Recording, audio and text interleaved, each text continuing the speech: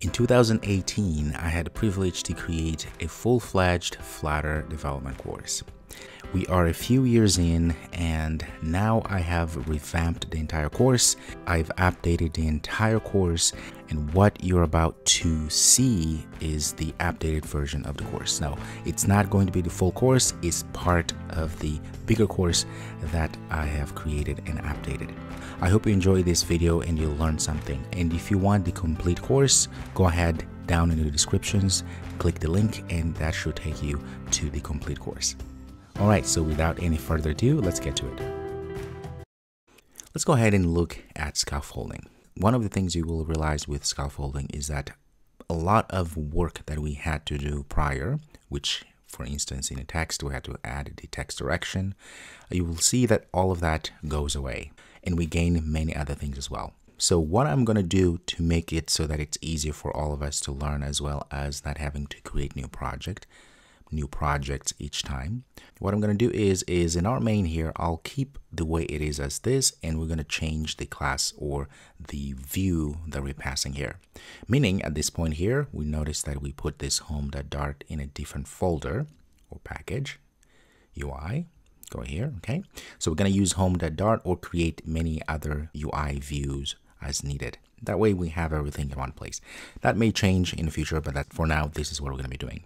So back to our home file, I am going to create another class. So I'm going to say STL. I want a stateless widget. And I'm going to call this scaffold example, like this. And I'm going to go back to main here, and I'm going to call the scaffold. Very good. So let's go back to home. Notice we are returning a container here, but instead we're going to return a scaffold object. Okay, like this. And with scaffold, you can see there's a lot of things we can and sometimes we have to pass. This is really good because, again, scaffold gives us a lot of other widgets, a lot of other properties that we can pass to get things done quicker. So in this case here, I'm going to go ahead and pass an app bar. I can go ahead and say app bar component I'm going to be passing, and inside of this component I can pass all sort of things. If I say A, notice we can pass actions, we can pass leading, we can pass shapes, elevation, all sort of things that we can pass. So the first thing I'm going to actually pass a title. So I'm going to say title, it takes in a text, and I'm going to say scaffold, like this. And I can make it center if I want, say true. So if I want the title to be in the center. Now the cool thing is, now that we have a scaffolding, if I save this, make sure that I have in my main, I'm calling scaffold, like that. Let's go ahead and give it a run. We're going to have some problems here. The reason why we're having this problem simply is because in our main here, instead of doing this way, we actually need to do a different way. Copy this and create a new instance there. So in this case here, in our run app, we need to return a new material app like this. And then in the home property, that's when we are going to call the scaffold example as such. Okay, because we are returning a material app, which then in the home property, we pass the actual view. Save this and let's just give a quick run here. And the moment you do that, you can see now we have this nice app bar here, and the title is scaffold and it's centered. And you guessed it, I can actually say false to centered, and it's going to be to the left. Okay, very good. So the scaffold here, we've been working on our app bar. There is another property, which is the body property. This body property allows us to set up the body of the entire application. So anything else that is around the screen. So in this case here, I can go ahead and pass, for instance, a center for now, something like this, and pass child, and I can say text, hello again. If you save, you notice now it says hello again in the middle there. But look at how many things we're given. The other thing we can pass here is the background color. I can say colors, dot, and let's say amber accent as such. Save this, and there we go. You can see the color is showing there. If I want, I can go and get a shade, right, of each of these colors. So I can make it really high, shade of that, it goes back to that. Or I can say shade, maybe something even higher. You can see it gives us a higher tone. We are able to do all these things because we are inside of a scaffold which gives us the app bar, and then we can add all sort of things into our app bar. Inside of our app bar, the other thing we can add to our app bar is we can add some sort of actions or buttons that we want to have users click and do sort of thing. That can easily be done by saying actions, and you can see right away actions here expects a list of widgets. We know this because we have these square brackets there, and it says here list of widgets. Okay, so that means if I hit enter there, then I can add all sort of things here. I could add text if I wanted to, but the cool thing about Flutter is that it gives us all of these tools, all of these widgets for free, meaning we don't have to do a lot of work to get them. Here's an example. I can actually invoke an icon button as such, and I can pass all sort of things. Look at this icon button here. I can go and give it size, I can give it padding, so it is a generic widget. Most importantly here, I can pass an actual icon that I want to show. So here I can pass the icon object, which wants me to actually pass the icons, and I can go and invoke any of these icons that come pre-populated for us. So let's give the email there. Okay, and on pressed, this allows us to say, okay, when the button is pressed, when this icon is pressed, what is it that we want to happen? In this case here, I'm going to pass an empty function that will just debug print something for us. Let's say email tapped. Save this. And while you can see, we have our icon email there. The cool thing is when you tap on this, you can see that there is this propagation of action that happens there. If I hold, very nice propagation and round shadow happening there. And because I've been clicking on that, I should see in our run that it says email tapped because it invoked the onPressed property, which we pass in a debug print. Okay, all of this was given us for free. I can put as many icons as I want. I can come down here because it's an array list. I can say again icon button like this. Give another icon. How about alarms? And on press here, I'm going to go ahead and pass something else. In this case here, I can actually pass a function or method that I create. So I'm going to go still inside of our class here. I'm going to create a private method here. I'm going to say underscore tap button like this. And in this case here, I'm going to just say debug print and say tapped button, something like this. And now that we have this tap button here, I'm going to copy that. And here, I'm going to just go ahead and pass it as such. And notice here, all I have to do is just pass the name of our function. Okay, I don't have to put the parentheses. Let's save this and go back here. Notice I have the new button. If you click on that, go back here, you should see that it says tapped button because I have tapped on this access alarm.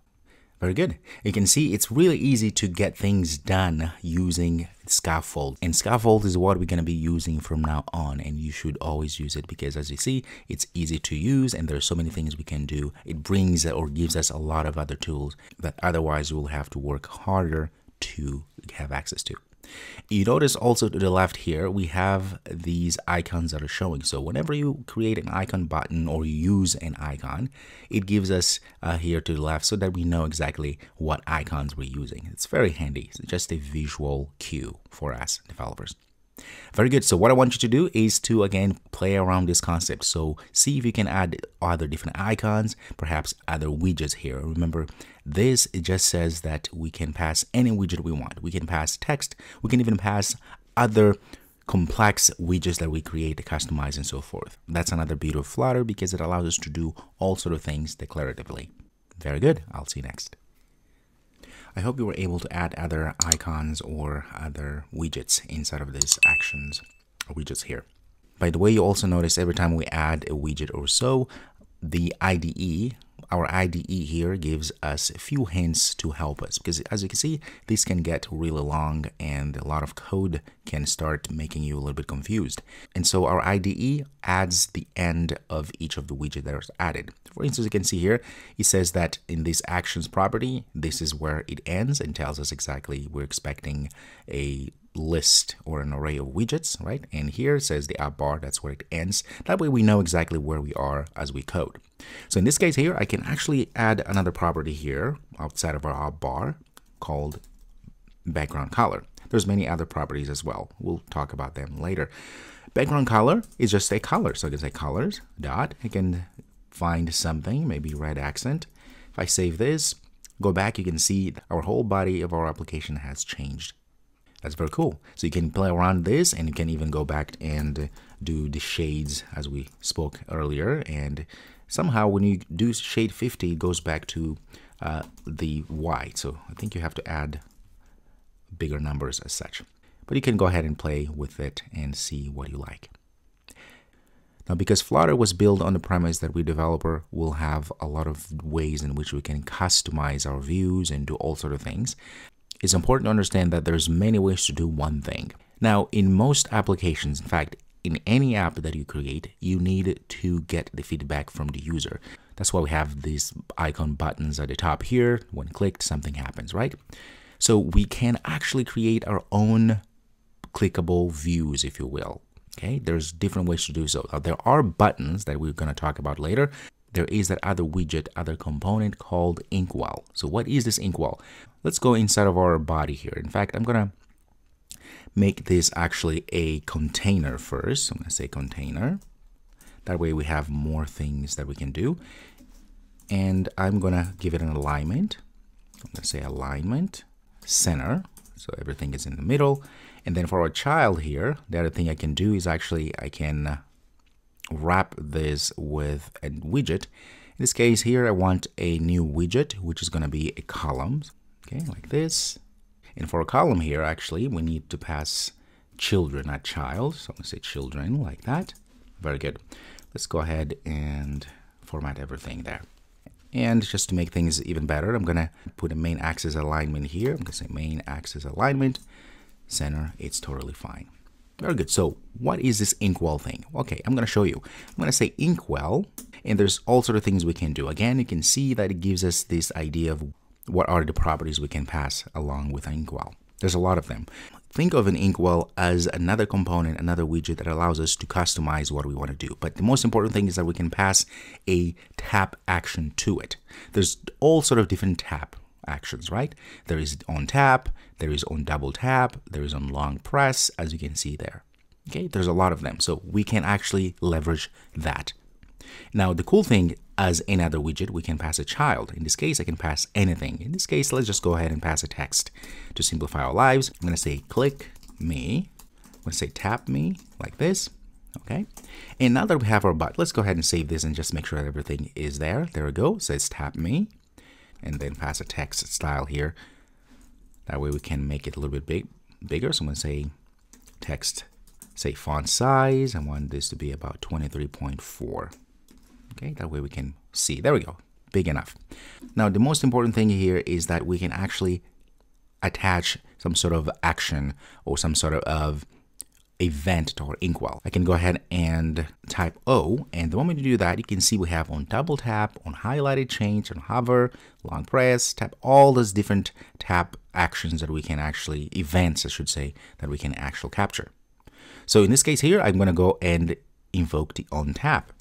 If I go like this, then I can pass whatever I want here. So I can go ahead and pass, obviously, what I want to happen when this happens. So in this case here, I can go ahead and say, just like we did before, debug print, and say tapped like this. If I save and click, and you can see as I tap, look, and I hold, you can see there is that awesome propagation of event there. And look down here in our run, you can see tapped, it has been invoked many times because that's what we've been doing. Okay, and just like that, I was able to create my own view that is tappable. Now you can see I can pass anything here. I can pass another container and make it more beautiful, and I can customize the way I want. That is the power that we have with Flutter. But just on a side note here, remember that we've been adding text. Now, when we add text, we don't have to put the direction anymore, right? Because we are inside of a scaffold. Scaffold takes care of all of that. Pretty neat, isn't it? So I hope with these small examples, you are able to start seeing the possibilities of things you can do. Okay. In fact, what I want you to do before we go to the next video is to see if you can create a very nice button, something that is nice, round if you wish to do so. Just figure that out so that you can customize this Inkwell, which is in this case the button, really. It is a button that we customize. So I want you to customize it to your liking, add more style to your text, make it bold, all the things that we've learned and other things that you should go and look into the documentation so you can implement those, so you can implement other properties. And one last thought I would like to let you know is that as we progress, as we learn these things, as we learn about Flutter and how to create these applications, I want you to also start thinking of what are the things that you want to build, because that is the whole idea why we're doing this, right? So we are learning this so that we can actually apply. And also, it will help you solidify what you're learning. It's by actually doing. I know it's such a mundane, trivial thing to say, but it is nonetheless a very important one, and we often forget. So this is not about sitting and watching what I'm doing. It's about actually watching and doing what I'm doing. All right, so go ahead and do that, and I'll see you next. Now, although Inkwell works fine for the purposes of creating our own customized buttons, views in this case, there is another component that is commonly used called gesture detector. So this is probably what you're going to be seeing more commonly than the Inkwell. Although you can still use Inkwell, it's supported, as you can see, it works fine.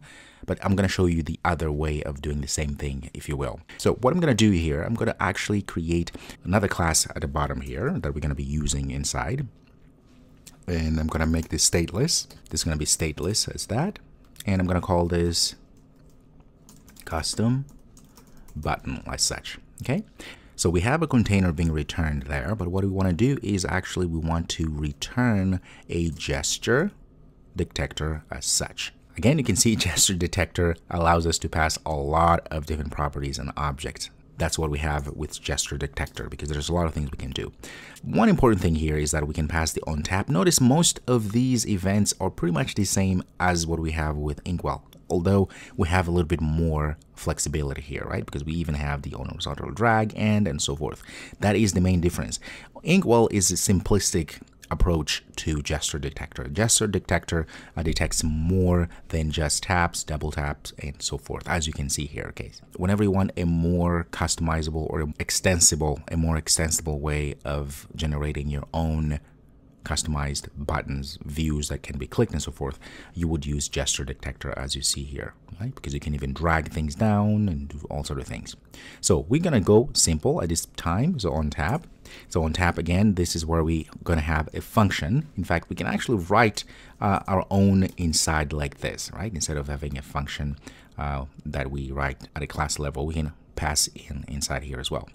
So for instance, here we can actually put some code. For instance, we say we want to invoke a snack bar. A snack bar is another widget that shows up at the bottom. Okay, so we'll show you in a second here.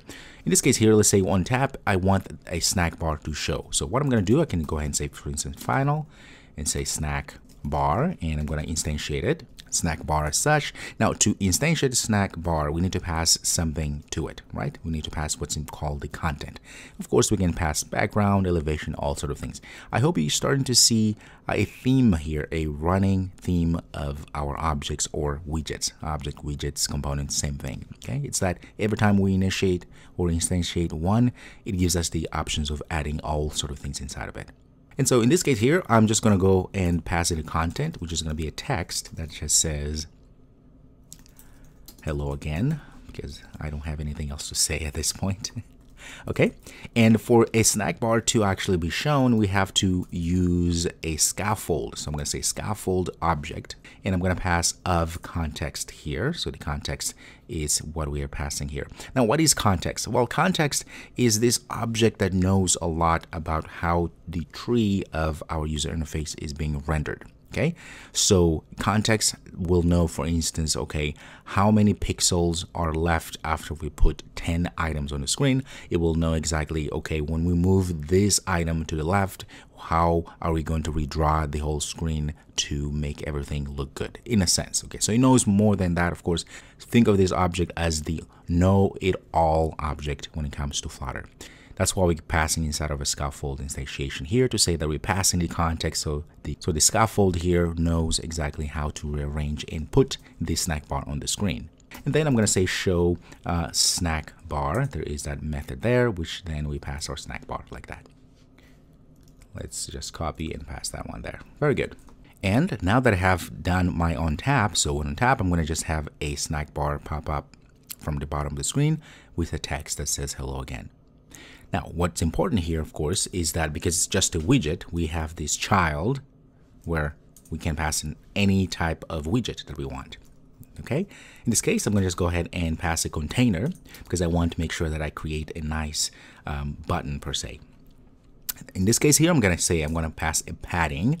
And for padding, you can go ahead and use edge insets here. In this case here, I'm just going to go and put some sort of padding around the entire container.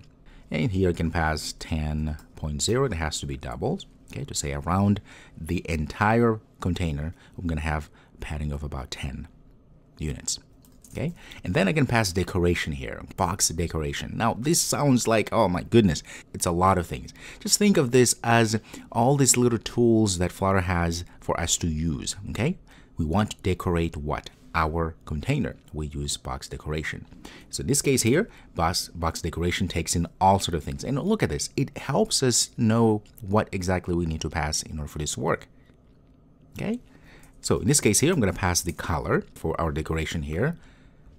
1 comma too many. For now, I'm just say colors dot, and let's give it a pink accent like that. And then I'm going to pass a border radius. In this case, I'm just going to say I want a border radius to be circular, and I'm going to pass the radius of this circle.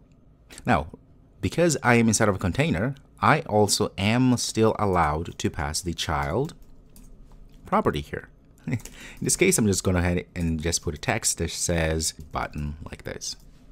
Okay, so we have now created an actual custom button here. What we did, we passed a gesture detector, and we have on tap, the simplistic one. And what we want to do on tap, we just want to create a new snack bar, and it will just say hello again. And to actually show that snack bar, we have to go through scaffold class and pass in the context, the know-it-all object, and invoke the show snack bar, and then pass the snack bar that we created there. That's all. Okay. And of course here we have our child, we pass in a container, and we do all this customization here. We use box decoration and pass a few properties. Notice we have many other properties we can pass, but most of them are optional. Okay, so color and border radius are the most common ones, or the most important ones at this point. Okay, and of course, because we're inside of a container, we said, well, for a child, so what is it that we're going to see written? It's going to be button. Okay, now that we have this, we can actually call our custom button somewhere. Where? Well, I can come here, for instance, we have our inkwell. I can come down here and comment all of this out, and just pass our custom button like this. And voila. If I go back here, you notice we have that awesome custom button. Look at this. This is what we created. If I tap on that, it says hello again. And seconds later, this should go away like that. And that's how a snack bar works. Okay, so tap, it says hello again, and seconds later, go away. And we can change the background color of our snack bar, right? If we go back to our code here, so I can come here and say background color, say colors, and let's give that amber there and add some nice shade as well. So save this. If you click, look at this, hello again, and it's working perfectly. Very good. As you can see here, we could have done the same thing using Inkwell as I showed you earlier. Very much so, because we just use onTap event, and that's the event that Inkwell does well as well. Okay, so the bottom line here is that you use Inkwell when you don't want to do the drag left and right and all sort of things, right? Because as we've just learned, gesture detector, as the name implies, it invokes more than just tap, right? More than just long press, more than just tap. It has gesture detection and many other events that we can listen to. So if you just want to do a very simple button, it's okay to use Inkwell. But if you want more than just on tap, just go ahead and use gesture detector. And just like that, you were able to create your first custom button. So this is the concept here. Now, usually what you would do, you would probably create this class and put in a different folder or a different file. That way you have all of your custom code in a different file and then call them in your code like this. Okay, this is just an example. You could do this as well, that's not a problem. But just in terms of organization, when your projects are getting bigger and you want to organize better, you would probably put that in a different file or a different folder somewhere. That way all of your custom code is in one place. Very nice. So what I want you to do is to perhaps create an even better version of the custom button. Go online and look for material buttons and see if you can actually customize yourself. Now, keep in mind that Flutter actually has a lot of amazing buttons that are pre-baked and ready for us to use. However, as you will realize, there are times when you want to actually bake your own custom things. This is when gesture detector and or inkwell come handy. All right, so go ahead and make amazing custom buttons, and I'll see you in the next video. Because we're still talking about scaffold, there's a few other things I would like to show you. One of which is the bottom navigator. So we can actually add some sort of a bottom navigator into our applications. Okay, make sure we, instead of a scaffold here, there's up bar. I can come down here and say bottom navigation bar like this. You can see there it is. We can invoke it. So like this. And what it expects? Well, it expects an actual bottom navigation bar. So I'm going to say bottom navigation bar like this. Gives us some sort of idea of what are the things that we can pass, properties and so forth. Now items is plural, which means we need to pass more than one. What that usually means, it's just that we need to pass actually an array or a list of items, in this case bottom navigation bar items. Okay, so if I do like that, notice that I'm ready to start putting together the actual button. Here I'm going to say bottom navigation item, navigation bar item, that's what we need. And for each one of these, we pass an icon. So I can say icon like this and say icons and go and invoke whatever icon that I want. All of these icons, of course, are the ones that we have access to. Let's use that one, doesn't matter really. And we have that one. Now notice if I were to go and run this, I will have an error because we can't just have one bottom navigation bar item there. Okay, we have to have at least two. So I'm going to copy this and paste it all in there. And in this case, I'm going to pass something else, perhaps AC unit, whatever that is. There we go. Save this, and you notice we have a problem here. I like to keep these errors because that's programming, things happen.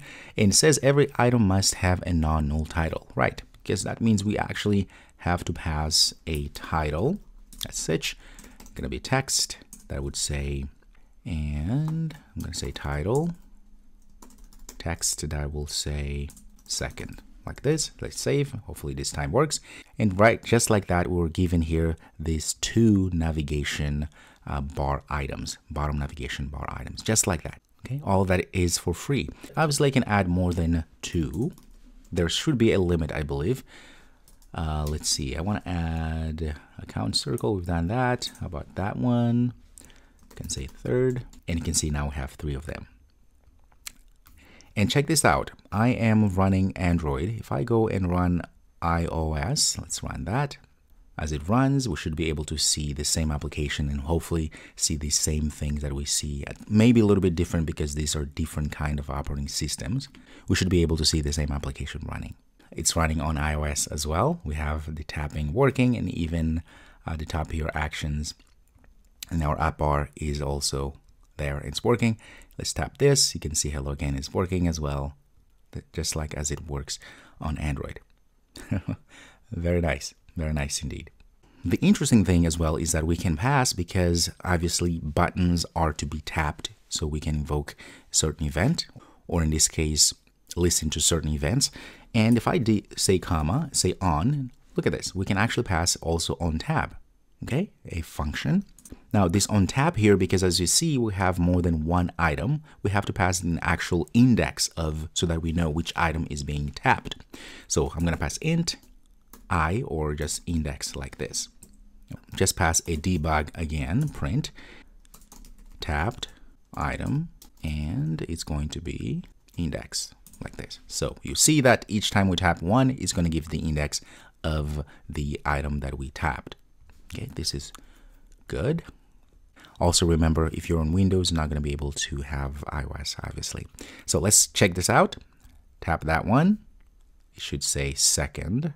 Oh, actually 1, which is the second one because everything in an array starts by 0.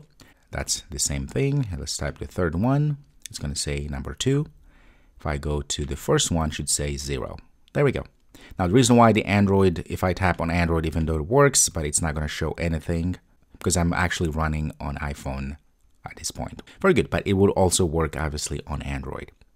In fact, I can just go ahead and stop altogether and rerun this on Android again. You'll see the same behavior. So there we go. Let's type second, should be 1. First should be 0. Okay, there we go. So it's working as intended. If you've done mobile development in native code, you notice that most of this stuff you actually have to work a little bit harder to get it to work. But with Flutter, it's no longer necessary. And you get benefit of only having one source code, and that would run on both iOS and Android. Perfect. Thank you again for being here. Go ahead and play around with this concept as usual, and I shall see you in the next videos. And just for completion purposes here, we're going to add a floating action button. So I'm going to say floating. Now, there's a few here, but we are focusing on the first one, which is a widget floating action button. And to create one, we'll just say floating action button. There we go. And notice here, there's a few things that we can pass as usual.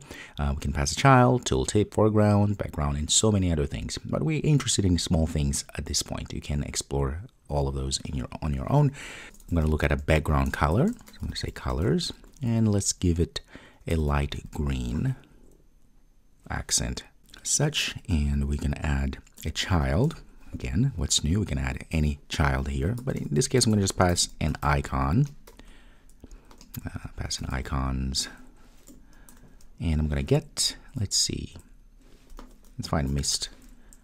We'll call mist like this. Okay, let's save this and go. You can see we have, just like that, we have our floating button showing up there. So we can click on it and nothing really happens because we said that on our press, we're just passing null. Notice that's one of those behaviors.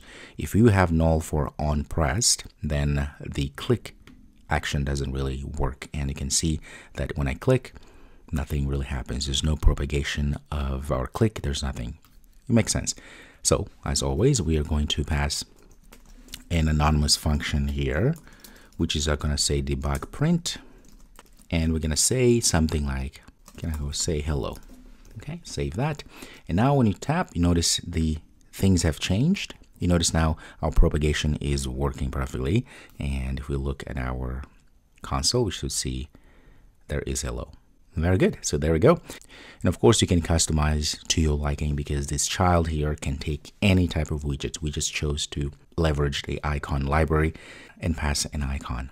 So at this point here, we've done a lot of pieces that pertain to material design, mainly looking at scaffold, and looking at all these features that come for free for us to use right away. Okay, it's really easy to use our app bar. We can add all those action buttons. We can customize our own buttons using gesture, detector, or inkwell. Okay, now we have this floating button there. And at the bottom here, we added this bottom navigation bar there. Here you should be fairly comfortable putting together very simplistic yet powerful user interfaces using Flutter. And I hope you go ahead and do so because you have everything so far, at least the basics, for you to start tinkering around a little bit in depth. Very nice, and I'll see you in the next video.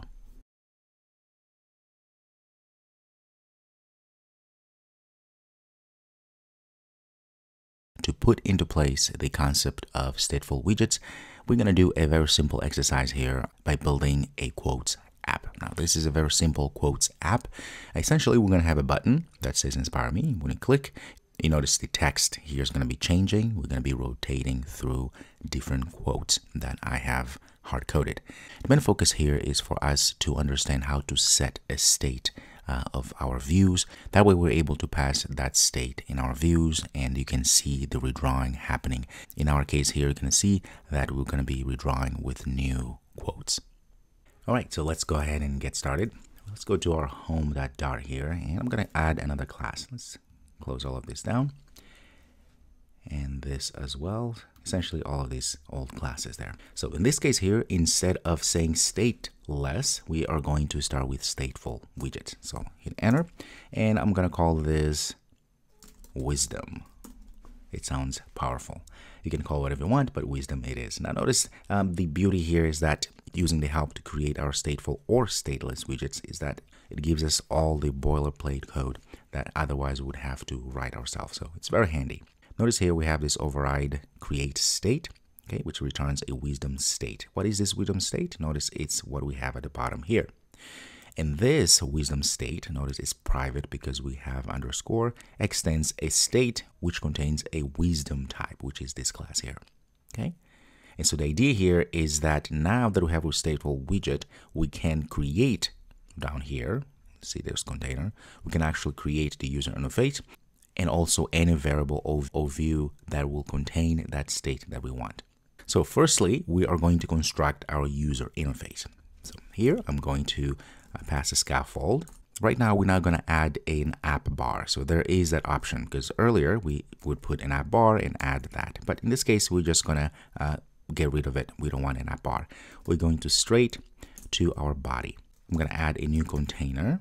As such, we'll have a child. This child's going to be a column, a little space. And what we're going to add, first of all, is make sure that the axis alignment, I'm going to say main axis alignment is going to be center, such. And then this is where we're going to put our children. So we're going to have a very simple user interface, as you saw earlier. We're going to have a text view, which will hold all of the quotes. And then we're going to have a button at the bottom. And in the middle, we're going to have a few filler widgets as well. Okay, for now, I'm going to add a text here real quick. In this text, I'm going to say first quote like this. Okay, let's save this and give it a run. Just make sure that things actually, before we do that, we need to call this wisdom in our main here, right? Because we still have business card. We want wisdom like that. So let's run again. Hopefully we should see something. So you can see here, it says first quote. Very nice. So it is working as expected. And still inside here, what we're going to add is we're going to add a flat button icon. So I'm going to say flat. You can see here, there's different kinds of flat button, a few other ones. So we're just going to go use the first one, which will allow us to add an icon. Okay, for onPressed, we're going to go for now. And for icon, I'm going to say icon like that and pass in icons. And I want a web sunny. You can invoke anything you want. That is totally fine, up to you. And for the label here, I'm going to just put something that says inspire me like that. Well, this is wrong because it actually has to be a widget, not just a string. And inspire me. Okay, save this.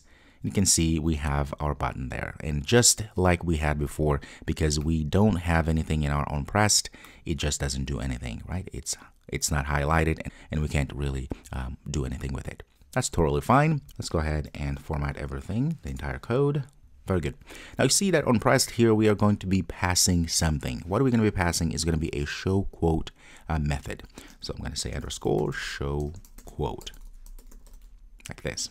Now we haven't created this yet, so I'm going to go ahead and create a method with it. So there we go. Now we have our show quote here.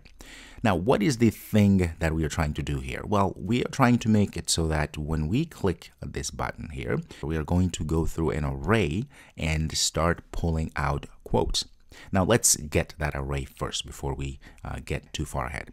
Now, I already have this quotes, a list of quotes per se. So arrays and lists, same thing. And I'm going to just copy and paste it here. That way you don't have to go through the process of me typing everything. Okay, this is just data, say quotes here, and we have a few quotes that I got from the internet. And now we want to show this data here.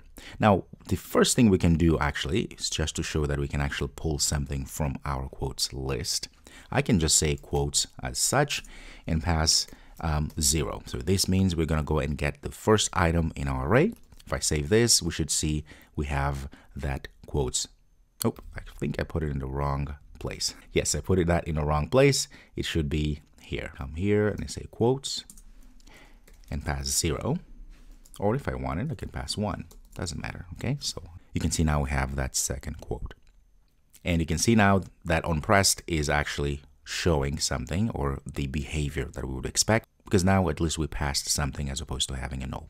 Very good. Okay, so how do we then make it so that when we click this button here, because this is the flat button, this button here, we invoke our list and we start grabbing items that will be shown here. The concept is very simple, especially now that I've shown you that you can just pass the quotes and pass the index and go through as you click. So the idea is when you click at the Inspire Me button, we're going to increment a counter of some sort that will then be used as an index.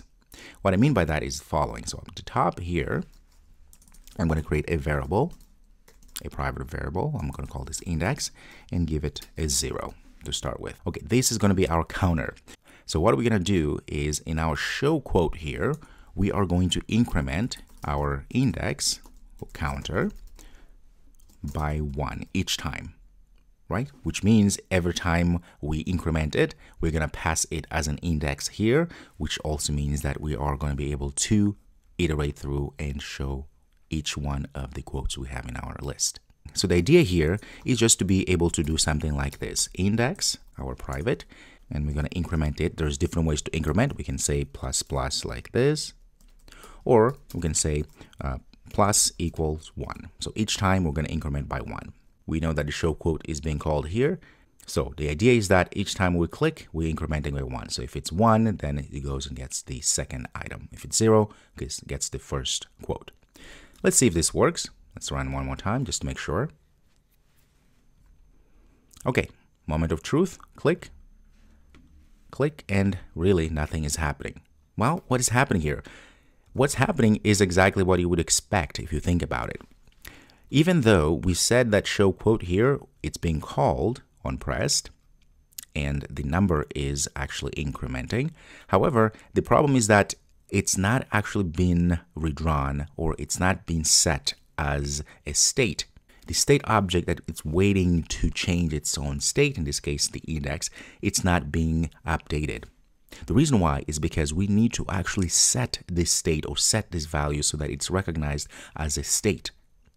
Okay, that's why this is not working. That's why you see at this point, even though we are passing our index, and our index here is also being incremented because we have incremented here, even though semantically all of that is correct, it's just not working. Only works if we actually wrap this inside of a set state. If we say set state, notice we have this method available to us. Why is it available to us? It's because we know that we are in a stateful widget. So this framework knows what needs to be done. Whenever you have a stateful widget, you have access to this method called set state, and you can use it anytime you need to. Okay, if I put all of that inside here now, save, notice what's going to happen. I click, look at this. Now I'm going through all of the quotes. Now we get a problem here. This is what we call the out of range error in lists or arrays. What this means is because we're incrementing, each time we increment, our index increments obviously, which means the number we're putting here is also incrementing. The problem arises when the length of our list, right, how many items are inside here, when it is exceeded here. Meaning, if the length, let's say the length of this is 10, meaning we have 10 items inside of this list or array, then as we continue to increment, we get to 11, it's going to go ahead and say, well, this quotes list here doesn't have the 11th element. Therefore, I don't know what to do. This is confusing, and let's just break. That's what's happening here. There are different ways to account for that, but I'm going to show you a really nice, quick, and clean trick to actually eradicate this problem. All we have to do is actually pass the modulo like this, and then say quotes.length. That's all. So what this means is the following. As the index goes up, so imagine that index is 1 modulo quotes length. Let's say the length is 8, 9, 11 about. What we mean here is the following. So if we take a number that we get, imagine the first time is 0. So 0 divided by the length of our array or list, in this case, let's say it's 11. 0 divided by 11 is 0, because 0 times 11 is 0. That means then this whole expression here is going to return 0, which means it's going to be the first item. So quotes is 0.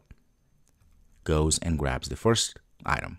We're good. And then the second time, We have incremented our index is 1. 1 divided by 11 is 10. Remainder is 1. And then this whole thing is going to be 1. So we are incrementing until we get to 11. So 11 divided by 11 is 1. In that case, there's no remainder, which is 0, which means this whole thing goes back to 0. So that way, we never get to that point where our array, where our index is more than the length of our array. This is a nice trick here. Okay, that's it. So if I save this now, you notice if I keep going, I can keep going here. I never get to that problem ever because we can rotate through all of these items. So trick that you can always use if you want to make sure that we are constantly going through our array and never getting to the point where we're ending. Okay, that's it. So at this point here, our app is working really, really nice. All of that because we're able to say set state and make sure you have this set state. Otherwise, as you saw, it's not going to work because it's only when we set the state. We're saying to our framework here that, okay, we need to set the state of this index. So when it changes, then it propagates this message to our framework that, okay, something has changed and number was incremented. Then we have to redraw our user interface in this case by showing the next quote. Okay, so that is the main idea here. And all it's left now is just the cosmetics, which we are going to be doing in the next video.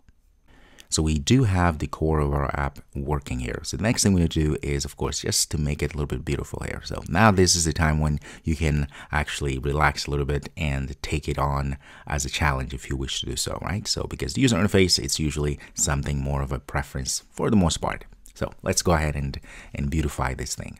So back to our project, let's go ahead and work a little bit on our flat icon button here real quick. Let's go ahead and give our button a nice decent color. So I'm going to say color. I'm going to go and get colors. And how about green accent and give it a shade of about 700. Okay, let's save that. Like that, we've saved and life is good. And you notice we have issues here depending on how our text or quote is growing, you know, how many words are in our text. We have some movement that is not very helpful, right? Because we have to kind of follow our button. How do we change that? We'll change in a second. And how about add a little bit of styling to our label? I'm going to say style because it's just a text anyway, so we can style it. Let me text style. And in this case, I'm just going to add a color to be white. Okay, I think that's probably better. And voila, looks much better. And if I want it, I can actually say size or font size 18.8. Okay, a little bit bigger. That's better. That's good, at least for us to be able to see. The next thing I'm going to do, I'm actually going to wrap the entire button inside of a padding. So you can do that easily. That's the beauty here, right? We can actually wrap things around. And in this case here, notice now we have these edge insets to all, but I want to only have the top padding. You will see why in a minute. So I'm going to say only, and I'm going to say top, and I want this to be about 18 like that. You can see now we have this nice padding there. Next, I'm going to add a divider here that will give us that very nice line to spice things up a little bit. So for our divider, we can actually add thickness, the height, and so forth. So let's look at thickness. Thickness is how thick the divider is. So I can say 2.3. I'm going to have to put a comma here to separate our widgets. And you can see that's pretty thick, isn't it? So I can maybe dial it down a little bit. And there it is. Looks very nice. Okay. Small things that make our application way, way better. Okay, let's continue there. Now we're going to work on our text, the way things are being rendered. So let's go ahead and center our text here. So click there and say center. The moment you do that, save. And now you know everything is centered. That's very good. And you notice now the movement of our button goes up and down only because this is always in the middle. So that is good improvement there. And we can also wrap it all around a container if we wish to do so. So I'm going to do that just to show you. So now that it's inside of a container, there's some things we can do. So let me give myself some space here so I can start adding things to our container. Well, the first thing I can add is a width, right? And I can say I want the width of this container to be 350 and the height to be about 200. And I can beautify our container as you saw before. But before that, I can also add a margin. I'm going to say edge insets.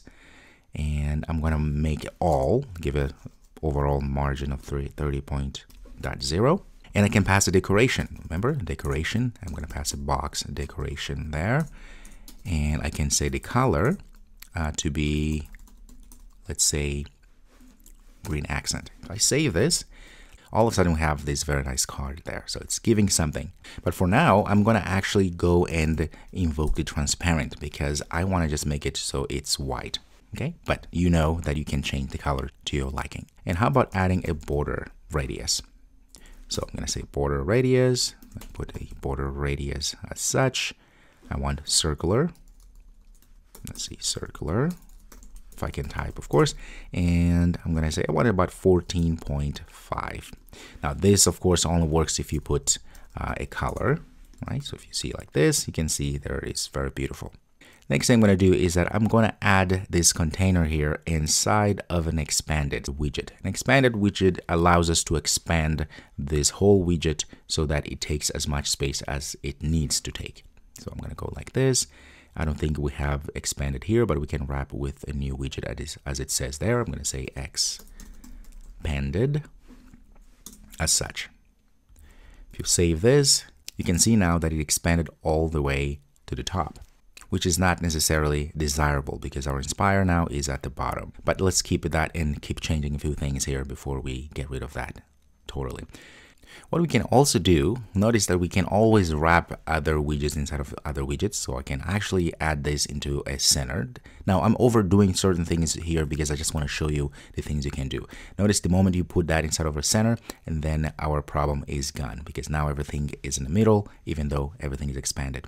Okay, so notice the card now is right there in the middle. Let's say we want to actually move this. Actually, we want to move the entire screen or all of these widgets a little bit to the top. We can actually use another widget at the bottom. So we have our padding there, which includes our flat button. Right outside our flat button, I'm going to put a comma because remember we're still inside of a list. I'm going to say spacer. The cool thing about spacer is that we can actually pass a few things. We can pass the flex, right? So if we add, the bigger the flex number is, the more space we put at the bottom. So if I just leave spacer as this, and you can notice that everything now went up, just like we would want. Whenever you want to push things up a little bit, you just put a spacer at the bottom. If we wanted to put another spacer at the top, that could also happen. But in this case, this is what we want. And notice, voila, now pushed everything up because we gave a space at the bottom. The next thing I want to do is I want to make sure that this text inside is actually centered as well. How to do that? Well, we go to our text. So inside of our text, I'm going to say style. Put a text style, and I'm going to give a color first of all, and I'm going to say I want the color to be gray, a nice gray, of course. Let's say gray as such, and I want to give a shade of about 600. Okay, save this, and there it is. Now I don't like this color, of course, because I just want to show you, so I'm going to go back and just say transparent here. Very nice. And as we are here in our text style, I'm going to give a font style. So font, italic. And I'm going to give a font size of about, let's say 16.6 or 5. That's good. And very nice. Looks much, much better. And you can see here, our app is pretty much done, right? We have a nice button there, and we even had an icon there. And as we click Inspire Me, we have all these inspirational quotes that are showing there. The main idea here was to show you how easy it is to attach a set state or to add a state to our application, which is very important, as you see, because without it, we are pretty much not going to be able to do anything or update, or in this case, have a more dynamic application. All we have to do is set state. Actually, the first thing we have to do is make sure that we indeed have a stateful widget. That is very important. And then make sure that whatever we want to keep track of its state, we need to put inside of a set state. So, okay, that is very, very important. Okay, so now you have a full-fledged application here, a very simplistic one, however, a strong start on understanding stateful widgets. What I want you to do is to make this a little bit better. Maybe add more quotes here, or maybe you have another idea for a quick, simple application. Okay.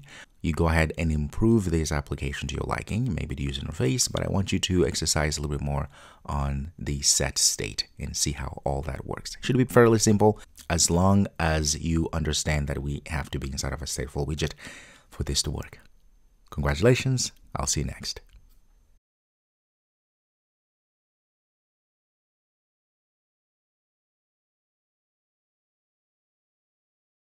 Here is the app we are going to be building next. It's a very simple application, as you can see here. Nonetheless, there is a lot of pieces that we've learned and maybe a few other pieces that we haven't learned that we are actually going to be able to tackle and learn while building this app. You see here is a tip calculator, but with a little twist. So usually a tip calculator just shows the tip, right? But in this case here, we actually have this split part of thing where we can actually split to make sure that we know exactly if we have two people, how much the total, how much each person will have to pay depending on the bill. So in this case here, it's quite a big bill. If it's 250, what's going to happen for one person, obviously, that person, if the person gives a 10% tip, which is not that generous, let's do 20, the person will have to pay 50, right? So total bill is going to be $300 on a $250 bill amount, tip 20%. Okay, makes sense. Now, if you decided to bring along a friend, now you're two people, notice each one of you will have to pay $150. Now, of course, this includes tip and everything. The more people you add, notice the bill, of course, goes down because we're dividing by the number of people that we have. So it's a very cool application here. So as you can see, it's dynamic. You can change using a slider here, change the amount you want to tip, and you can change the bill. Let's say I want this point here is just $100 to simplify things. $100 at 50%, that would be $50. And if there's 4 people, $37.50. If there's 1, of course, $150. So it's really nice, simple application. There's a little bit of sophistication in terms of the design. As you can see here, the numbers are really nice. There's a nice color, nice background. This is what we're going to be building next. Very nice. So back to our home.dart here, and I'm going to start putting together a new stateful widget. So in this case here, I'm going to say STL, actually STFUL, like that, for a stateful widget, and I'm going to name this bill splitter, like this. As you can see here, we have two classes. One is responsible for all the state, and of course for creating the container and the widget, the user interface per se. Okay, so everything is set up here. Now there are a few variables that we're going to be needing as we create this application. The first variable I'm going to say is int, and I'm going to make this private. So I'm going to say it's tip percentage. That's that, and let's start at 0. Okay, and I'm going to create another one. This is going to be person counter. And I'm going to start at 1. You will see later why. And then we're going to add the bill amount. So bill amount is going to be a double, actually. That's 0 like this. Of course, this has to change to a double. Okay, so let's go ahead and start looking at our user interface. So I have here, as you can see, I have a screenshot of the application we're going to be building. That way we can have some sort of a guide as we go through the building process. Let's go ahead and start with the main container here. So the first thing, of course, I'm going to return a scaffold. And in this case here, you notice we don't have an app bar there. So we're going to not add an app bar, go straight to a body. I'm going to pass in a container as such. And let's give it an alignment like this. Alignment, I'm going to say center. Let's give it color. Colors.white. If we save this, we're not running this, of course. Let's go ahead and give it a run. But before we run, let's go to main and call the bill splitter like this.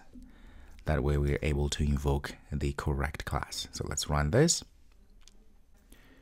And just like that, notice it's just white background, which is fine. Okay, so let's go back to our home here. We have white. And next we are going to pass our child. And for our child, I'm going to do something a little different. Every time, this is just a little trick, I would say, every time you want to create a form or have a user interface that may be a little bit bigger than the device, it's always a good idea to put that in a list view. Now, we haven't really talked about list views yet, but a list view allows us to scroll up and down. So what happens is, because we're going to have a text field, whenever we hit that text field, the keyboard will show up, and the keyboard usually shows up to this point here, which means it may cover part of our user interface. But with list view, user will able to scroll up a little bit to see what's behind. So that is just a little trick to use at times, and we're going to use right now. So I'm going to actually put all the user interface inside of a list view as such, just a simple one. And for our list view here, I'm going to make sure that the scroll direction is vertical. So I say axis vertical. And then I'm going to just give it a padding. In this case, it's going to be an all around padding of, let's say, about 20.5 like this. Save this, you're not going to see anything yet. However, because we're inside of a list view, we can then pass our children. So the children, again, is an array of widgets, so we can pass whatever we want there. What we want to pass here is we want, first of all, pass a container. The first thing we're going to pass is a container, which we know now we can add width. In this case, I'm going to say the width is going to be 150, and the height is also, it's going to be about 150 as well. So what we're constructing here is our card at the top. This is what we're constructing. All right, and let's decorate it. So we'll say decoration. I'm going to put a box decoration. And for color, I'm going to go ahead and say colors, purple, accent like this. And shade, let's say shade about 400. Maybe it's too much, 100. Okay, let's save this. If you go back, you can see now there is our card there. Of course, it's not up to par, but we'll get there. Next, we're going to put a border radius. I'm going to say border around the entire item. And I'm going to say about 12.0. Now we have that very nice corner radius looking really good. Now you notice that this item here and anything that's going to be inside of our scroll view or inside of our list view here, it's all to the top. So we're going to move this a little bit to the bottom. So give it a little padding or margin at the top. To do that, we can, there's different ways to do that, of course, but we know that we are inside of a big container, which is this container here, right? Actually, we have a few containers, but this is the main parent container. So the alignment is center, but we can also add a margin. Okay, so if I come down here, I can say margin. Now, there's different ways to add margins. I can just go ahead and say edge insets, that's that, and give all different kind of margins, right? I can say only, so I can have left, top, bottom, or I can just have all around margin. So what are we going to do here? We're going to use the edge insets, but not all, instead only, because now I can separate, say, okay, I want left or top or left and top and so forth. So I can choose and pick. In this case here, we want a top. So the top here, I can just go ahead and say I want 122, for instance, that's 0.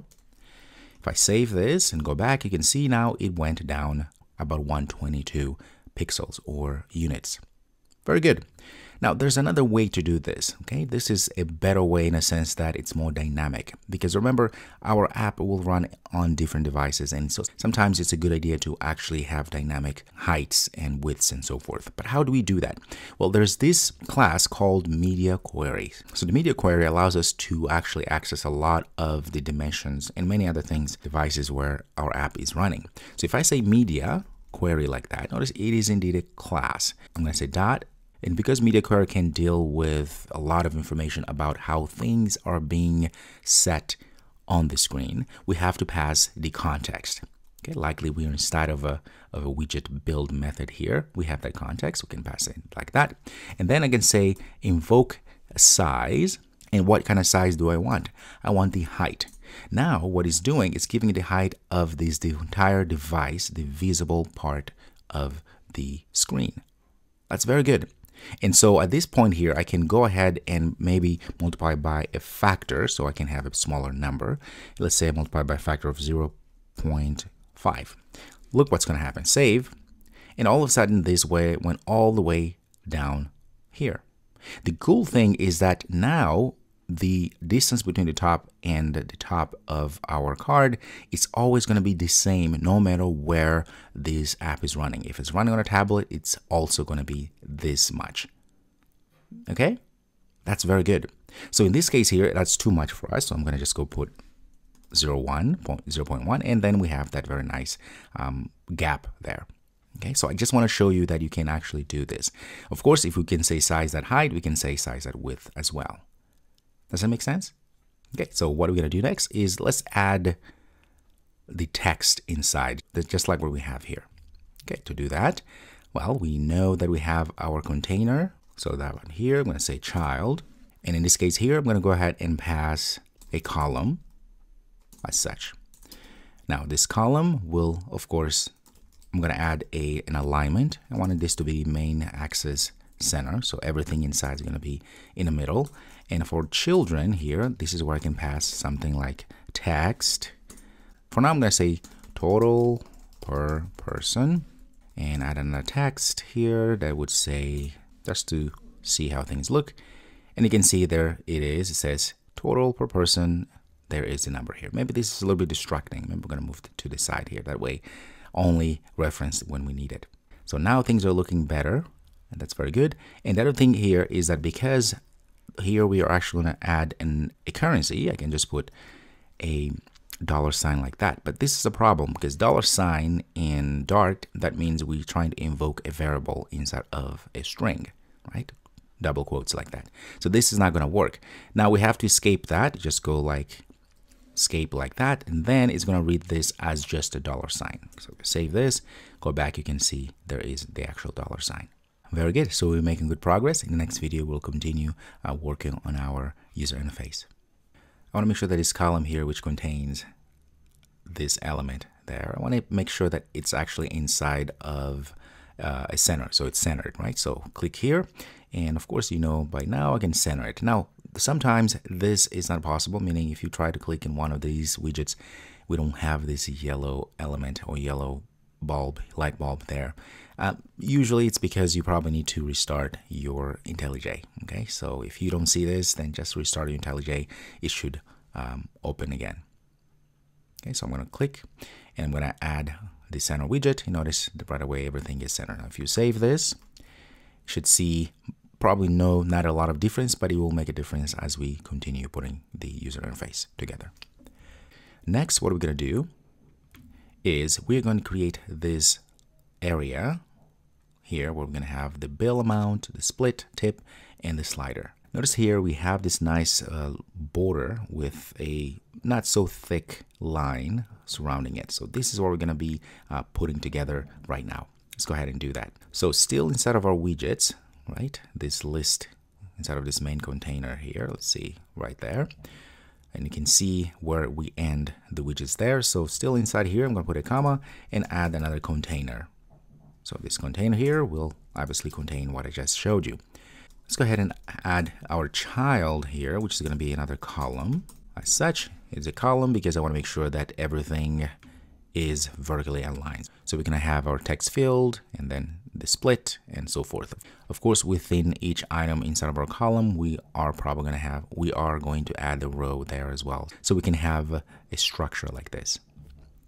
So actually this should be column. I meant to say a column like this. Very good. Inside of our column, we're going to have children. This is where we're going to be adding our text field. But before I even go there, let me go ahead for our container here, make sure that everything looks good.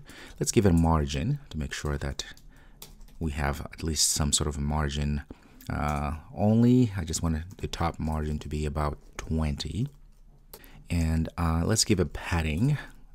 Go to edge insets again.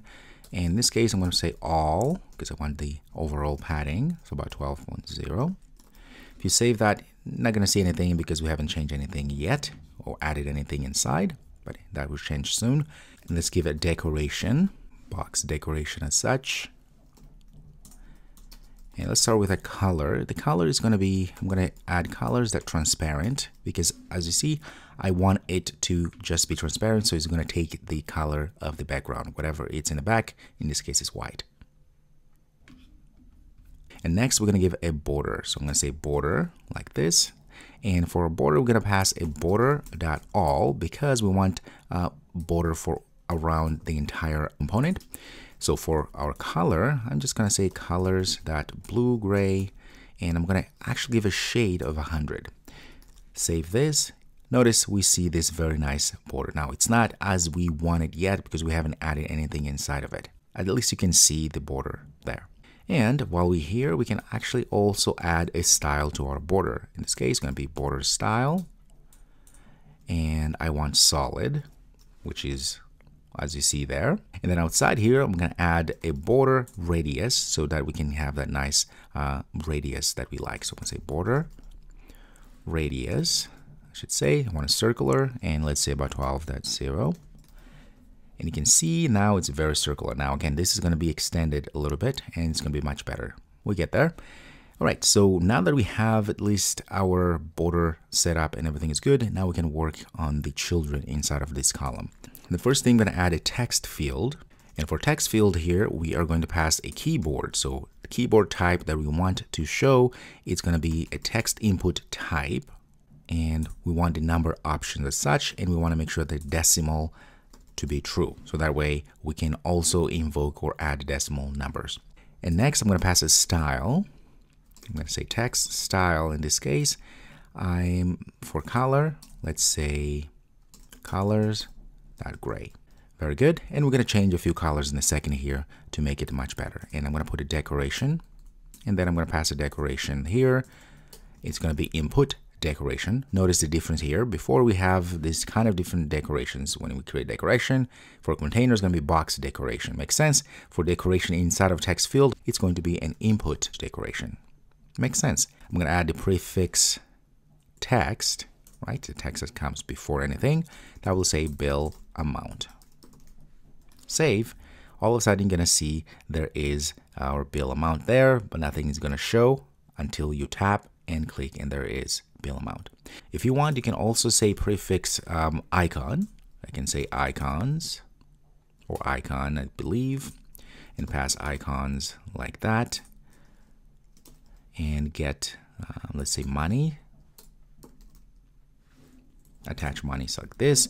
If you save, you're going to see now we have that $sign there. Okay, very easy, and it's all given to us. Notice when I click, because it's a text field, it knows exactly, it shows all numbers, and there's the decimal point there that we can use as well. Very good. I kind of quite like that. I may change later, but for now, let's just leave it as it is. Now, any text field here, it has other properties and methods we can call on, events that we can actually listen for. One of which is actually, if you say on, notice that we have a few options. So we have the on changed, on submitted, on tap, obscure text. That is for passwords and so forth, right? So in this case here, we want on change because we want to make sure that as things change, as user add numbers, bill amount here, we want to make sure that we account for that event. So we need to pass something. In this case, it's going to be a value of type string. And what are we going to do inside here? Well, inside here, we're going to put a try and catch. This will protect our application for many things. So we are putting everything inside of a try and catch here just to make sure that if this value that we're passing, that we're receiving as users enter and change those values in our text field, we want to catch any exception that may happen, any errors and so forth. Okay, so in this case here, what are we going to do? I'm going to invoke the bill amount. Notice the bill amount, it's a private variable that we created at the top here. Okay, which will contain the bill amount. In this case, the bill amount, we're going to set it to whatever we're receiving at this point here, because on change, notice we're passing the value, which is going to be any value that we have added there.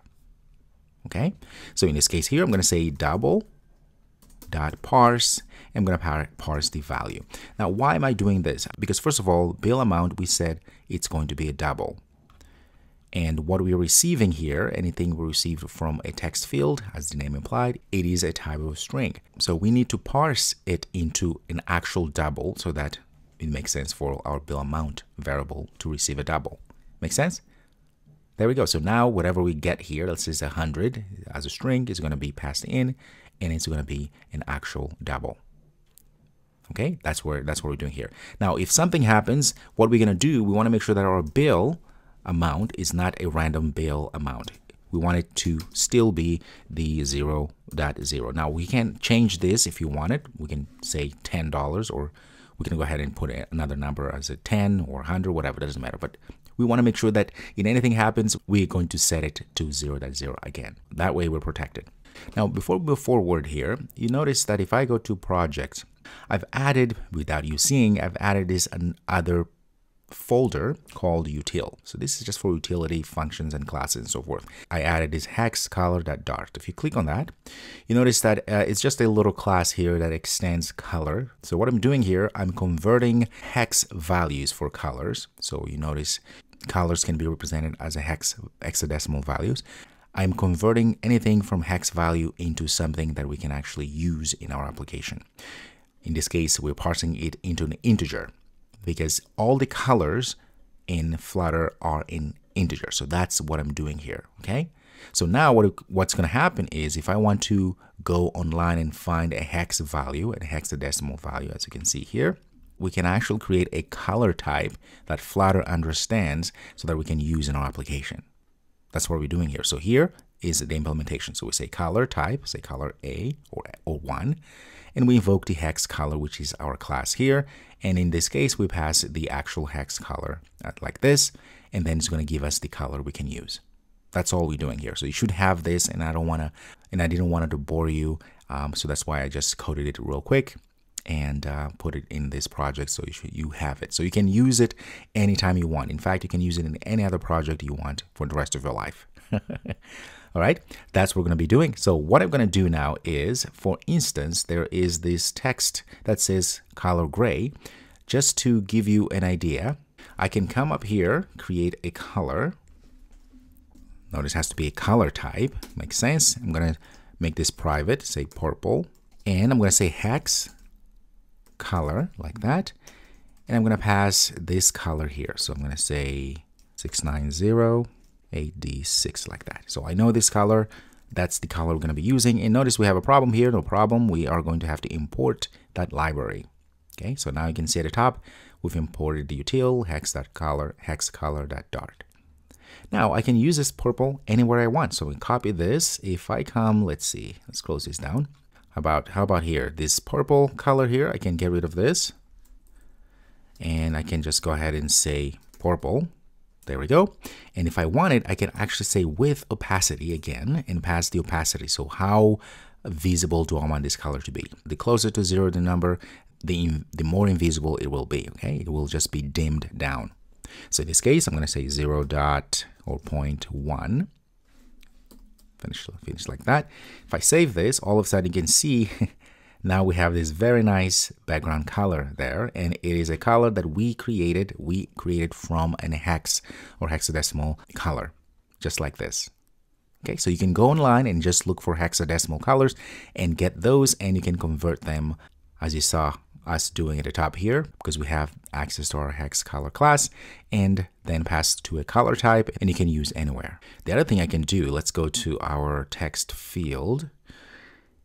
And for text color here, or text style, I can just change this to purple, like that. Save.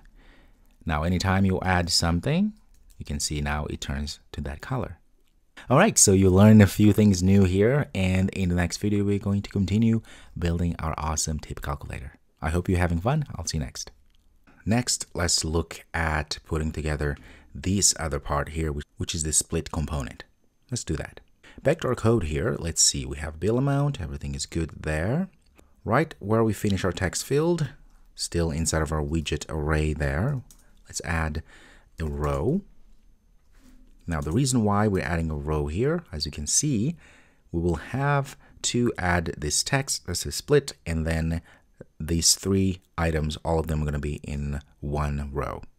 Okay, that's why. So we have our row. There's a few properties we can pass here. First of all, I'm going to main axis. I'm going to say main axis. I'm going to make it so that there's space in between. Okay, you'll see in a second. And then for children, put a text right away. This text is going to say split, like that. And I'm going to add a style right away. Why not? It's going to be text style. And for our text style, as you know by now, let's just give it color. Say colors.gray. And I'm going to give a shade of about 700 like this. That looks good. Come down here, we can see it looks really nice there. They're split. And next, we're going to add these 3 components there. Actually, there's more items inside there, but let's just count them as 3. So 1, 2, 3. So we're going to put inside of another row, let's say row. And I'm going to go straight to children. And the children, so the first child is going to be an inkwell. We could have used a different, more sophisticated widget such as gesture widget and so forth.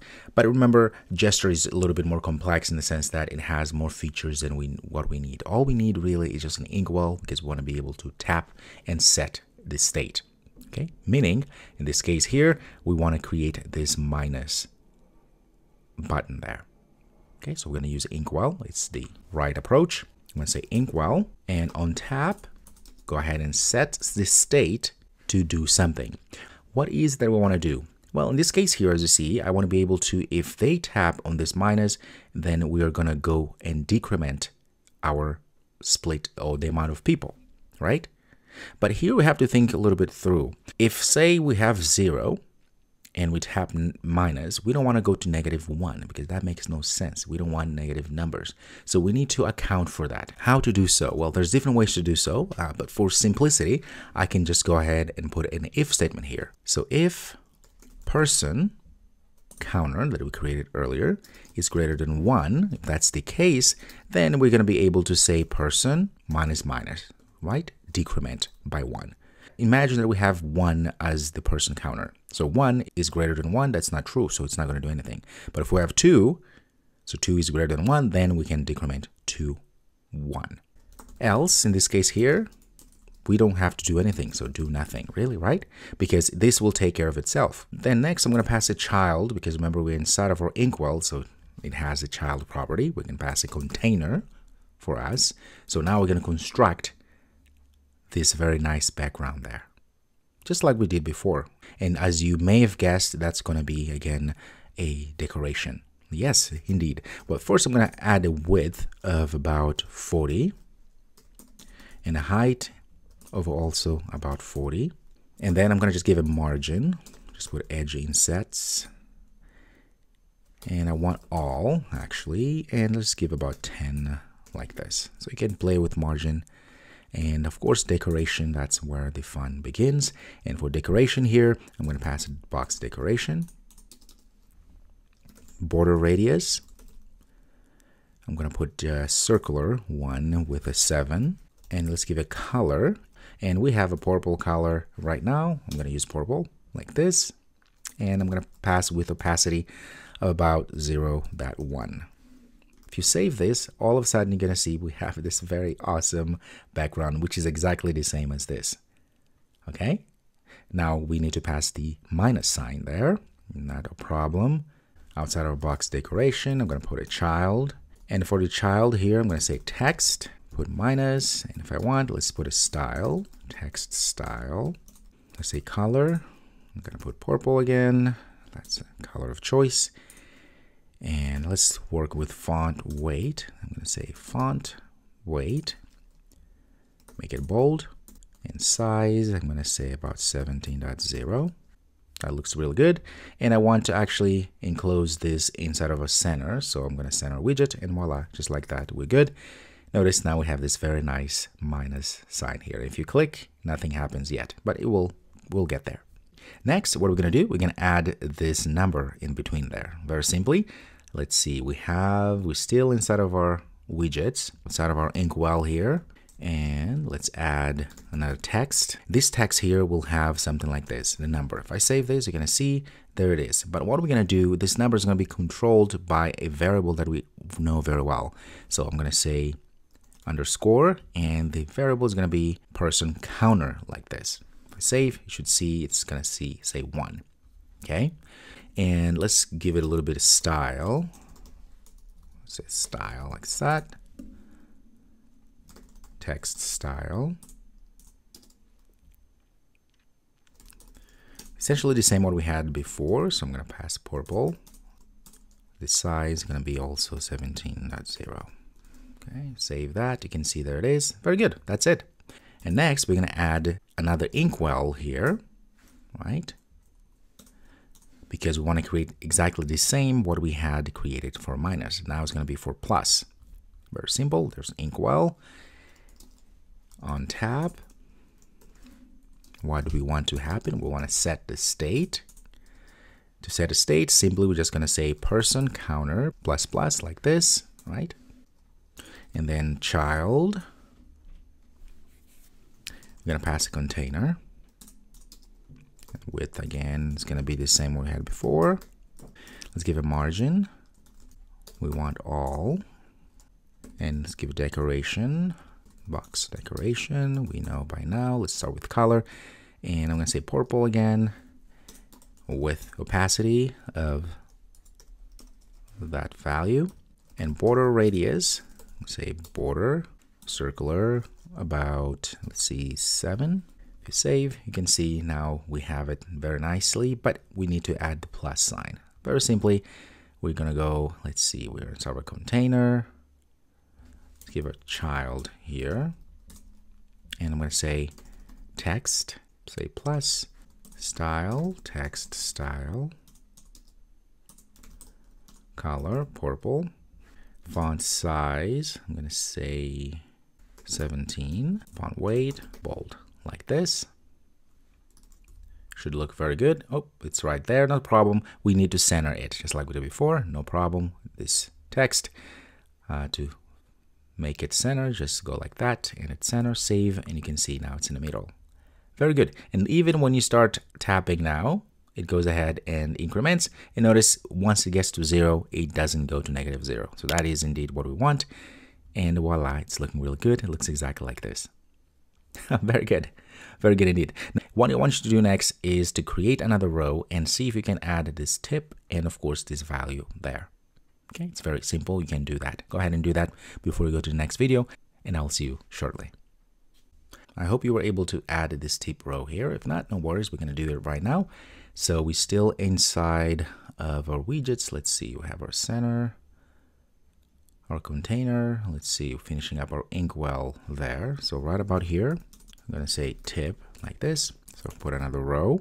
Main axis. Say main axis. I want space in between. Children. And we're going to pass, first of all, a text, which will say something like tip. And let's put style here. Color, I'm going to make this colors.gray. Give a shade of 700, that's fine. That's about it so far for our text there. And next, I'm going to put another text. And this text here will hold the total tip value. Something like 34, like this, okay? And you can see there it is. And notice we are actually in the same row. So we need to get out of this row because this has to be the bottom of split. So I think I made a mistake somewhere. Let's get rid of this. Right, we have to be outside of this row there. So let's save that, and it should be at the bottom. Very good. So depending on where you're putting things, of course, they will appear exactly where you put them, even though that's not what you intended. That's the beauty of programming, I guess. Now, this value here obviously will change because the idea here is that as we move our slider, which we haven't created, we are going to automatically calculate the tip that is needed. You'll see in a second. Okay, but at least now it's working. It's looking pretty decently well. Let's make it look better just like this. Again, for our text here, I'm going to put a style, text style with a purple color, and font weight, make it bold. Font size, I'm going to say about 17, I believe. Looking very good. So let's wrap this text inside of a padding.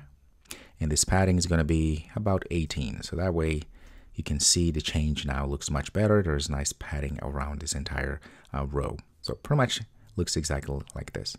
Okay, very good. So we were able to then add this tip and things are looking really good. So in the next video, what we're going to do is we're going to work on this widget here. In fact, there's two widgets. There is the slider and of course this text here, which will be responding to the movement of our slider. Let's go ahead and add the functions that will calculate the bill split. Back to our code. At the bottom, let's go Still inside of our class, okay, I'm going to add a first function here. I'm going to say calculate, put it at the top there, calculate total per person.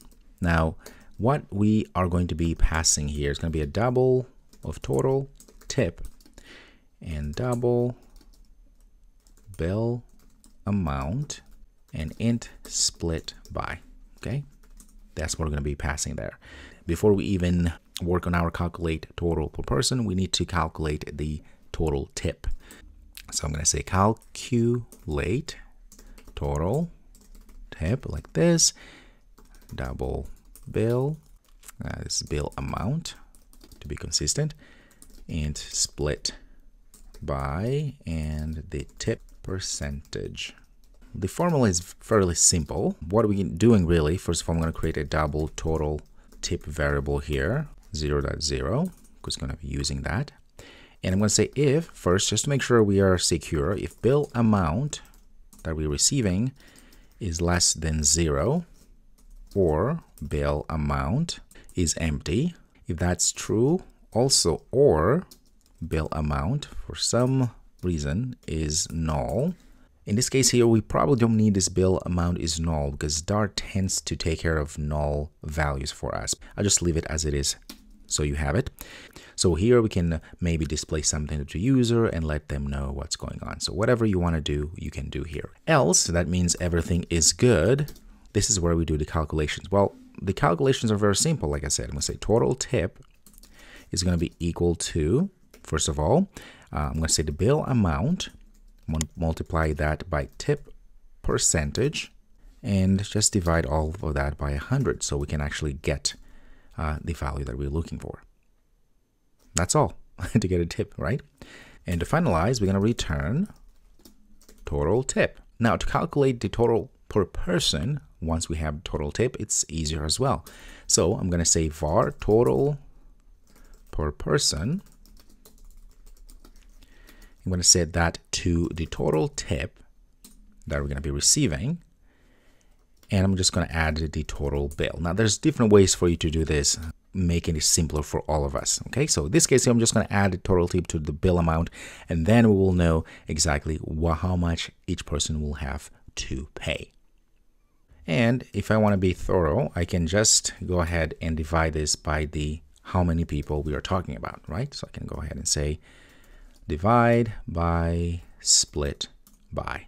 So I'm going to return total per person like this. Now the calculate total tip, it's going to be, we are going to be calling it where? Well, it's going to be, we're going to be calling this where we have our tip, because we want to make sure that this number here changes accordingly as we slide left and right. So where it says 34 here, I'm just going to go ahead and call our function. So I'm going to say calculate total tip, and I'm going to pass all of the variables. So for our calculate total, we have bill amount. I'm going to invoke the bill amount, which we created at the top. Notice we have underscore here because it's private, and this is the bill that is actually going to be used. Okay, and let's give that a new line. Split amount is just the person, remember, person counter, and tip percentage is tip percentage, like that. Okay, it's very important you put the underscore because these are private. These are the values. We'll have the current state. That's very important. Now, if you save this, come down here, things are changing. Let's make this a little bit different. You can see our tip is changing. There's something that is not quite right. So let's go back here and perhaps let's say calculate tip. Let's go back to calculate tip total. Right. I'm adding, this should be multiplying. There we go. That's the problem. Okay, now save. This is much better. If you have 100 bill amount here, notice the split doesn't work yet. But in this case here, if you're paying 100 and the tip is 40%, and of course the tip you want is 40%, it's going to be 40% of 100 is 40. So if I go 20, it's going to be 20, and the 10 is going to be 10. Makes sense. Okay. This is the other way for you to make sure that things are actually working if you put a number that you know. 10% of 100 is $10. Makes sense. Very good. So now it is working perfectly. Next, we want to make sure that the split also works, because if we are at the 10% and we have this amount, if we add one more person, we need to divide whatever amount we have. So 100 plus 110, 100 plus 10 is 110, and divide that by 2 and get to 105, I believe. Okay, that's what we're going to do. To do that, we already have the calculate total per person, which does all the calculations for us. So we just have to call this, it's going to be here, total per person, and we're going to do the same thing. We're going to pass total tip. To simplify here, instead of passing total tip, we don't need to do that, because we're just going to call this function calculate total tip right here to simplify our lives. I'm going to just get rid of all of this. Calculate total tip like this, and we're going to pass bill amount, split by, and tip percentage. I'm going to say int tip percentage. This always good. So let's call total person, go back at the top here. So bill amount, pass the bill amount, person, and tip percentage, like that. Let's save this, and you can see now if we go to 20, $60. So 100 plus 20, that's 120, divided by 2 people, that's going to be $60 per person. Okay, it's now working. So the more people we add, of course, the less each person has to pay. All right, let's see if we say about 40%. Now, notice we have a problem here, which is the bottom overflowed by 15 pixels. And this is a problem that we can solve real quick. One of the ways to do this is we need to make sure that we only have 2 decimal points. To do that, very simply, I can come down here and say let's see, we have our calculate here. Actually, let's go to our calculate function there. What I can do here is I can say dot to string as fixed like this and pass 2. And there we go. So this is how you do it to just have 2 decimal points. So if you put 3, obviously we're going to have 3 decimal points. Save this. Notice, there we go, 21.67. So $21.67. That's way better. And the more people you add, notice now we have solved that problem. Okay. And if it's just one person, $100, and add 50% for tipping, that's $50. So 100 plus 50, that's $150. You have to put $150 for the bill. Very good. And just like that, folks, we have our application working perfectly. Okay, so we can change, and everything is dynamic, as you can see. As soon as we start moving our slide, our total per person changes, as well as we change the split by adding more people, and you can see everything looks good. So if we can put a bigger number, and you can see, wow, that's a big bill. We can keep going, and I don't know how many people you're going to be feeding with over $100,000, but you never know. Very good, very good. Now we can do the same thing here, because you notice our tip, we still have 1 decimal point, and it doesn't look good for currency. Let's give 2 decimal points, just like we did at the top here. So it's very simple. You should know by now. I'm just going to copy this and go to percentage. I can just go here and paste it all in. All right, like this. Let's see, save. Right, we have issues because of the double. Let's see, let's change somewhere else, obviously. Let's say calculate total tip right about here. I'm going to put everything inside of a parenthesis and close everything, and say paste it all in like this. Save. We should see now everything is looking much better. So 2 decimal points. It's still taking the last value, but it wasn't showing there. There we go. 40, 20, there we go. Let's say just 2 people. Okay, maybe 1,000 just to make sure for good measure. And voila. Still working perfectly. Very good. So congratulations if you got to this point. So I hope you were able to learn a little bit more by going through this process of creating this calculator, tip calculator. This is the basis for something else perhaps that you want to build. In fact, I encourage you to go and find other kinds of calculators that you can implement. This is very easy, and you know enough now to be very, very dangerous to be able to create pretty much any calculator you want. You have all the user interface chops, you know how to add the colors, you now know to do all sorts of things. So instead of being a spectator, I would rather you I'd rather you be more of an action taker, and this is how you actually learn, right? We're doing all these things so that we can actually build something. So go ahead and do that. And congratulations if you got to this point. If you build upon this calculator, I would love to hear and see what you do so I can perhaps feature your work so others can congratulate you as well. Thank you so much for your time, and I'll see you next time.